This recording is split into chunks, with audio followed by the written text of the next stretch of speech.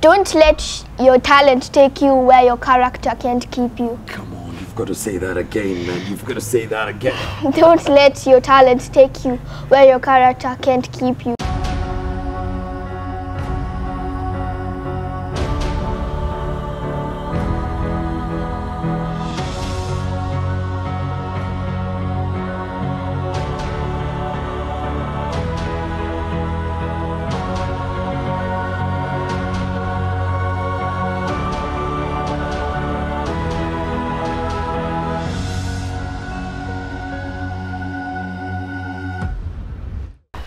Well, a very, very warm welcome to the Goldmine Show. We keep saying that we are happy to bring this show to you because we have not doubt it makes a difference to our life, to a couple of lives. And we want to invite you to keep just sharing it out and let's interact. Let's have an amazing conversation, my friends. Follow us on the Goldmine Show on Facebook, on Instagram, and don't forget to subscribe to our YouTube channel. And let's keep building a great community that believes in the greatness inside of every single one of us, my friends. Tell you what, man, when I say that I'm confident about the future, it is not without a basis. It's not without a reason. It is because there are individuals out there who've decided to invest in the next generation, and the next generation is also showing up and demonstrating the investment like my guest today. He's an amazing young man, my friend. You want to tell a friend to tell a friend because we've got the one and only Boaz.D.Maina, man. How you doing? I'm good. Good to see you, Boaz, man. You too. You're doing all right? Yes. Man, you're looking sharp. Thank you. Like your bow tie, like your suit, man. Thank you. You all right? Yes. Fantastic. Well, maybe we just start here by just saying, by the way, Boaz, how old are you? I'm 12. You're 12 years of age. Yes. Where do you go to school?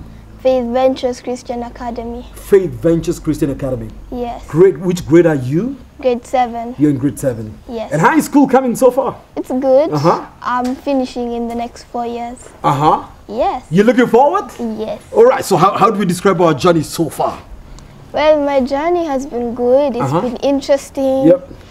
It's just an unexpected journey Right. because God uses the people who you don't think are going to be used. Right. He uses available people. Right. Yes. And you have been that available guy. Yes. Yeah? Yes. Fantastic, fantastic. And I'm also told you're a pastor's kid. Yes. Or is it a bishop's kid? Bishop. Bishop's kid, man. How is it being a bishop?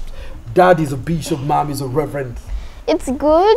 It challenges you to be what they are and pushes you to a new limit that you need to break every day. Yeah. Like when you look at Dad, man, Bishop, amazing friend of mine. And by the way, your dad is a good friend of mine. I'm sure you know that. Yeah. Your mom is a good friend of mine. Your family is actually good friends of ours. Yes. But when you look at Dad, what are some of those things that truly inspire you and you say, I want to be that I see? Number one, his taste in fashion. Oh, the fashion. Yeah. So this is a function of that. Yeah. He spends so much time near God. And he's a very loving person. Right. Yes. Right. And mom, maybe something you want to say to mom? Mom, she's the one who helped me write my book. She helped me. It came slowly, but she's always there to support you. Yeah. And she also helps me in my homework. Oh, she helps you with your homework. Yes. Fantastic. You know, one of the times that really, I watched you guys doing a Facebook Live. Yes. And with your sister. Yeah. And I'm like, man, there is something interesting about those guys. Tell me about that show that you guys would do. It's called The Wise Kid Show. The Wise Kid Show. Yes. It was birthed during COVID. Right. There were many blessings that came with COVID, but everything has two sides. Right. Like a coin. Right. A good side and a bad side. Correct. So it was birthed through COVID. We were like, Dad, Mom, we want to start a show. And then they're like, okay, what do we call it? The Wise Kid Show. Then so the first time we were really scared. We were not, I was used to it, but my sister was not used to being in front of camera. Right. She was just the camera girl, behind the scenes person. But it was really good to bring her out into the limelight, into the show. Yeah, it was very fun. Oh, your sister used to run the cameras? Yes. She used to be the one setting up, but then we told her, why don't we do this show together? She's like, I'm good. Like, you can do this by your own. You're the one who's the star of the show. Right. You're the one who always stays near the camera. Right. But I'm like, we need to do this together because I can't have a show by my own. Right. Yeah, so that's how it started. So does that mean you had been doing this before? I had spoken in a couple of conferences. And even in church. So wait a minute, boss. You are a conference speaker. Yes. Tell me about that, man. It was very exciting. I spoke in I Speak conference on KTN. And also in church, those were many opportunities God gave me to grow. You know, I Speak was a very big conference. Yes. We had big names like Pastor Kwame all the way from Accra, Ghana. Yes. Right? We also had names like Pastor RB Burale. Yes. You shared stage with them. Yes. How did they come to you for you to be a speaker in there? So the host Benny Hinn Walubengo, he saw my book. Right. He said that I inspired him to write the book. So he's like, why don't you come and speak? And I'm like, sure, why not? Yeah. And then it just all kind of happened. Wait a minute. You inspired Benny Hinn Walubengo to do his book? Yes. Out of your book? Yes. Whoa. Whoa, you're already changing lives, man. And impacting lives, man. Yes. So he said, come and speak for us. Yes. What was that like? It was a game changer because for me to share stage with RB and people like Pastor Kwame, it was really, really amazing. Wow. Yeah. Tell me, what did you speak about? When they told you you're going to be speaking in this one, what did you prepare to speak? What came through your heart and mind and all? At that moment, I was speaking about my book, 7 Qualities of a Wise Boy. Right. So I was like, let me speak about my book because it's what impacted him to write his. So I spoke on the qualities and then I told them, if you want it, you can buy the book. Right. So I spoke about my book, how I made it, my story, and everything. Right. Yes. And talking about the book, man, I mean, I must say congratulations, man. I mean, that's a big conference. Thank you. And I must also say, I was very honored recently to be in a conference where you also are a speaker. Yes. Remember the name of the conference? Business Summit. It was Business Summit. Yes. Right in Thika. Yes. Brilliant stuff, man. And you shared some very profound lessons. Do you want to share some of the ones you shared before we go to the book? Yes. One of the things I shared was, don't let your talent take you where your character can't keep you. Come on, you've got to say that again, man. You've got to say that again. Don't let your talent take you where your character can't keep you. Because there are places, yes, your gift will make room for you, but what's going to sustain those doors? Yes. Your character. Yes. Your character sustains you. Yes. Man, who taught you this? Dad and Dr. Mike Murdoch, our mentor and my spiritual grandfather. Dr. Mike Murdoch is your spiritual grandfather? Yes. Man, you've got an amazing spiritual grandfather, man. Yes. So he said to you, don't say that statement again. I learned this from him. Don't let your talent take you where your character can't keep you. Because sometimes we are very focused on the talent. Yes. And we're focused on the gift. Yes. But sometimes it can take us to where character does not keep us. Yes. So how do I build that character that keeps the talent going? Character is only built through the Word of God. You can build character outside of the Word of God, but it's that character of just being kind, loving, those basics, being a good person, innocent. But there's another way the Bible comes in. When you bring the Bible perspective into that character, it shows people, it changes people's lives. And that's why when your talent makes room for you, right? Your character, like, you can't go into a room of many fathers and start talking. Keep quiet because they have gone ahead of you. They know more than you. Wow. Yeah. Keep speaking, man. I'm loving what you're saying, man. So that's one of the things I shared. And I shared, if you're not willing to serve others, you shouldn't start a business, because business just means serving others. And serving others is how you get money. But the main way to get money is solving a problem, but solving it well gives you money. Right. Yes. So business is about serving others. Yes. And it's also about solving a problem. Well. And solving it well. Yes. But you know, boss, man, there are many people who just want to go to business just to make money. Business is not to make money. Business is about a passion. Like, I'm starting my business from a passion of beverages. I love beverages. I love making beverages at home. I make milkshakes. Me and my sister make milkshakes, smoothies, and other drinks, and also juices. So I told Kayla, why don't we start a business? She was like, nah, let's not do this right now. But I'm like, we should really start a business about beverages. So we're starting that business, because business has to come from a passion inside of you. But passion is not everything you need in a business. You need a mentor. Because in business, you can't go blindly. A wise man's teacher is a mentor. A fool's is experience. Boss, how old again did you say you are? I'm 12. No way, you cannot be tall talking about this way. Yes, I'm 12. So you're about to start a business? Yes. And your business is a beverages business? Yes. Folks, man, does this sound like a 12-year-old, man? I mean, let's talk about this, and then let's talk about what you're picking out of this, because, man, we've got Boaz, and he's speaking big stuff, man. To all of you who want to speak business, man, there you go. You already have some nuggets. It's about one passion. It's about solving problems. It's about service. It's about doing it well, my friend. Yes. So you've been doing beverages at home? Yes. And now you want to convert this into business? Yes. So tell me, where are you going to be selling your beverages?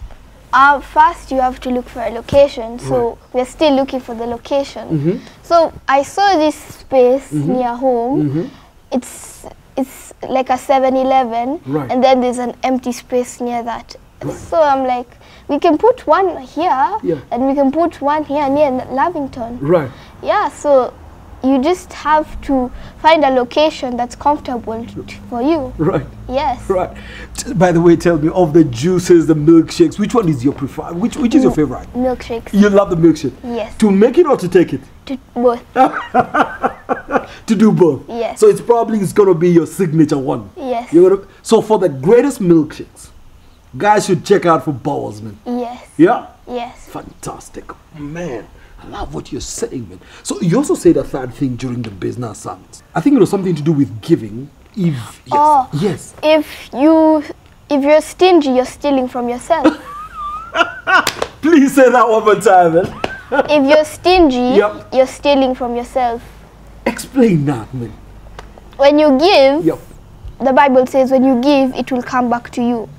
So what's the parallel of that? When you give, it goes away from you. Wow. Yeah.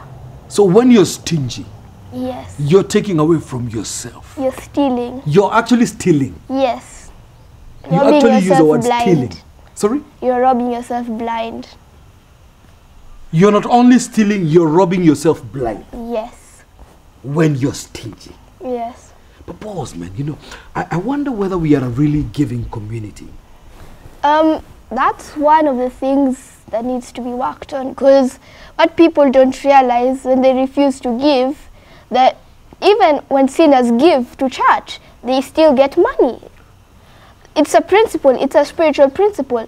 What they don't realize is when people say giving doesn't work, they've not activated the spiritual law. It's the way you can't say gravity doesn't work.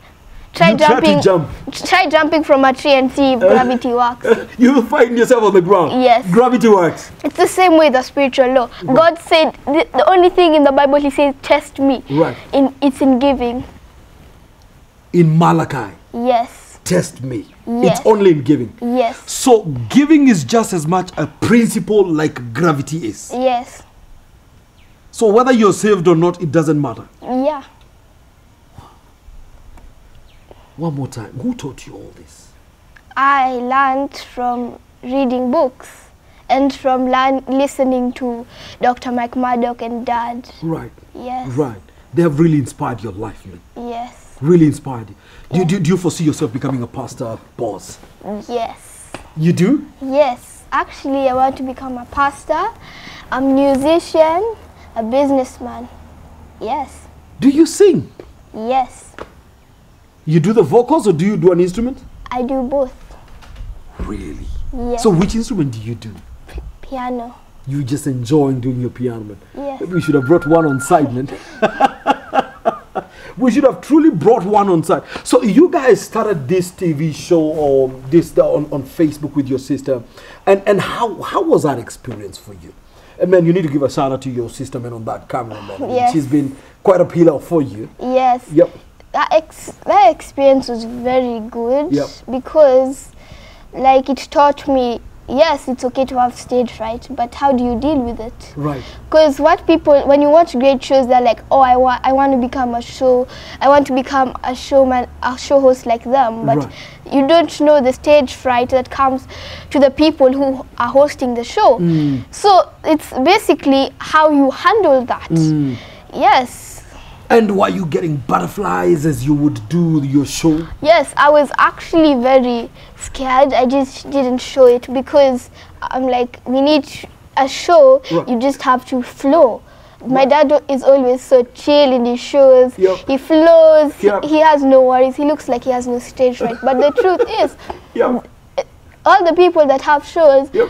Have stage fright. Man, ask me, I can tell you that, man. I got a lot, a lot of it. But you know, I was particularly, and part of the reason why I go back to the show, I was impressed at the fact that week after week you prepared for another show. Yes. I mean, you do one today, you prepare. How did you prepare for all these shows, man? We just found topics to talk to children. Because right. We need to build the next generation. Because, yes, you need to build this generation, but the next generation is the one that's going to run the world. Right. Yeah. Right. So every week you prepared to talk to the next generation. Yes. You shared your values with them. Yeah. How did you research on the topics that you would discuss? So we started with the basics: love, kindness, merciful, all that. The basics of the Bible. Right. So we just started talking about the basics, right. And then we just built up on that. Right. Yes. Right. Did it get easier as you went along? Yes, it got a lot easier. Because when you've done a show once, the stage fright reduces. Right. You can attest to that. Yeah, absolutely. But I mean, we can exchange notes on that. Yeah. Right. When you do something over and over again, the fear of it gets less and less and less. Right. Yeah. Right. So are you looking to hosting this big, massive show in future? Yes. I think you should. Yeah. I think you should, man. Yes. Yeah? Yeah. Fantastic, man. You talked about your book. And, man, I want to just go to this book. I just, even before we go to the content, tell me about the journey of doing this book. I saw my dad and mom and Dr. Maddock writing books. So right. I'm like, Dad, I want to write a book. I want to write a book. Right. So when I was 9, it actually happened. Right. Me and my mom. When you were what? 9. When you were what? 9. You're saying you wrote this book at 9? Yes. I just want to find out. Tell us what you used to do at 9 years of age. I mean, we just want to know what you did at the age of 9. Well, Boaz confirms he did the book called 7 Qualities of a Wise Boy. Maybe you can get a good shot at that one. This book was done at 9. This is 3 years ago. That's when he did this book. And we'll be getting into the details of this, man. At 9, you were writing books. Yes. Inspired by what you saw Dad do. Yes. The story behind this book, I asked Mom and Dad, I want to write a book. And then we got on Mom's computer. Then she's like, okay, let's start writing the book. So children do what they only see. Because even if you tell the child to sit down, they will sit down, but not because they want to, because they have to. Children do what they see. So I saw my dad writing books, so I'm like, I want to do what Dad is doing. And by the way, Dad has written quite a number of books. Yes. I think I lost count when we go to about 20. Yeah, around 15 or 16 there. He's done about 15, 16 books. Yes. I hope where they are available, yours is also available, and we'll be discussing how to get the books. Yes. But continue. So children do what they see. Yes. monkey see, monkey do. Monkey see, monkey do. Yes. So it's not too much what they are told, it's what they observe. Yes. And some of the things they observe at home is what they're doing. Right. Because if you say bad words at home, it's definitely going to affect their lives. Right. Yeah. Right. So for you, you followed the path you saw Dad take. Yes. So you go to Mom and tell Mom, and I want to do a book. I've been seeing Dad doing books. I want to do mine. Yeah. So you speak to Mom about it. Yes. We got on the computer. Right. I gave her the idea. She helped me type. Right. And then after it was all done, it took about 3 months. Right. And then like 2 months publishing. But before we even go to the had you decided what you want to write about? Yes, I told Mom I want to write about wisdom. Right. Because that's what Dad has been writing about. Right. So I told Mom about the idea, the context, and all that. Yep. And also in one of the pages there's a picture of a helicopter. Right. I was in a helicopter Actually, ride. towards the end of the book. Yes. Now, folks, you need to get this book. I can tell you that for a fact. I see the pictures of the helicopter. So I was given a free helicopter ride because I asked. Tell me about that. So I saw a man landing a helicopter. I'm like, Dad, can I go ask him if we can go around? And he's like, go ask, like you never know. Yep. And then this also applies. If you never ask, you'll never know. My friend, you're waxing wisdom, man. So I asked him. He's like, yeah, sure. And he took us all around Thika, and we saw it was such a very good experience. So all you did is ask. Yes. And it was given to you. Yeah. And you took a chopper ride. Yes. I can guarantee you there are many people who still are yet to take their chopper ride. Yes. And also, one of the photos was me when I was a small boy. Right. Here you can see Boaz.D.Maina was born on the 17th March 2010 at only 1.78 kgs. Right. 3.9 pounds. So tell me again, at what point did you learn that you were born before time? When I was like 10, my dad told me, you know, when you were born, you were smaller than a mouse. Smaller than a mouse? Yes, he could hold me with one hand. Right. Yes. And I see that picture on the book right here. Yes. Right. This was it, right? Yes.